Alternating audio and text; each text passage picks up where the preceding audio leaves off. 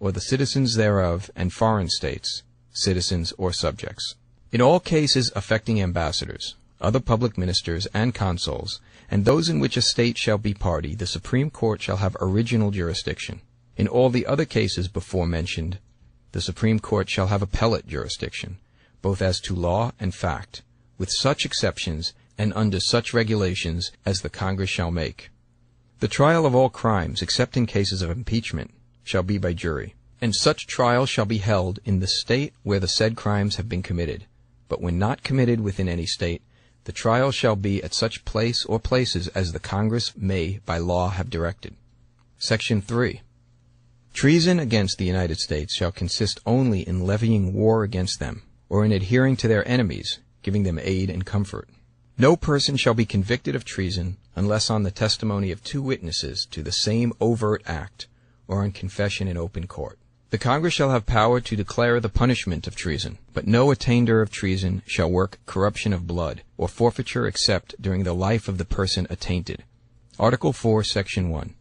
Full faith and credit shall be given in each state to the public acts, records, and judicial proceedings of every other state. And the Congress may, by general laws, prescribe the manner in which such acts, records, and proceedings shall be proved, and the effect thereof. Section 2. The citizens of each state shall be entitled to all privileges and immunities of citizens of the several states. A person charged in any state with treason, felony, or other crime, who shall flee from justice and be found in another state, shall on demand of the executive authority of the state from which he fled be delivered up to be removed to the state having jurisdiction of the crime. No person held to service or labor in one state under the laws thereof, escaping into another, shall in consequence of any law or regulation therein be discharged from such service or labor, but shall be delivered up on claim of the party to whom such service or labor may be due. Section 3. New states may be admitted by the Congress into this Union, but no new state shall be formed or erected within the jurisdiction of any other state, nor any state be formed by the junction of 2 or more states, or parts of states, without the consent of the legislatures of the states concerned, as well as of the Congress. The Congress shall have power to dispose of and make all needful rules and regulations respecting the territory or other property belonging to the United States, and nothing in this Constitution shall be so construed as to prejudice any claims of the United States or of any particular state. Section 4.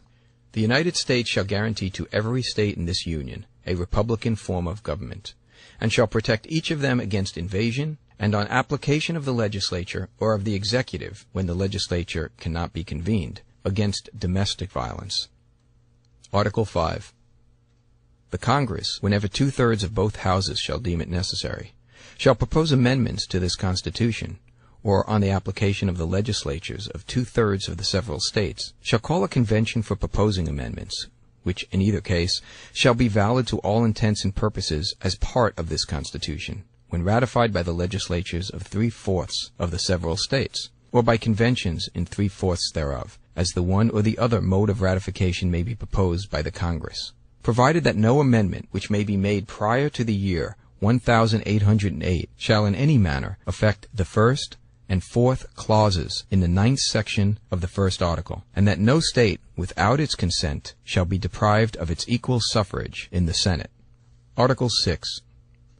All debts contracted and engagements entered into before the adoption of this Constitution shall be as valid against the United States under this Constitution as under the Confederation. This Constitution and the laws of the United States which shall be made in pursuance thereof, and all treaties made, or which shall be made under the authority of the United States, shall be the supreme law of the land, and the judges in every state shall be bound thereby. Anything in the Constitution or laws in any state to the contrary notwithstanding. The senators and representatives before mentioned, and the members of the several state legislatures, and all executive and judicial officers, both of the United States and of the several states, shall be bound by oath or affirmation to support this Constitution, but no religious test shall ever be required as a qualification to any office or public trust under the United States. Article 7. The ratification of the conventions of 9 states shall be sufficient for the establishment of this Constitution between the states so ratifying the same, the word "the" being interlined between the 7th and 8th lines of the first page, the word 30 being partly written on an erasure in the 15th line of the first page.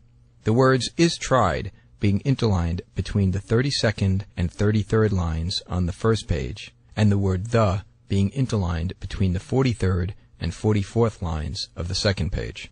Attest: William Jackson, Secretary. Done in convention by the unanimous consent of the States present the 17th day of September in the year of our Lord, 1787, and of the independence of the United States of America, the 12th.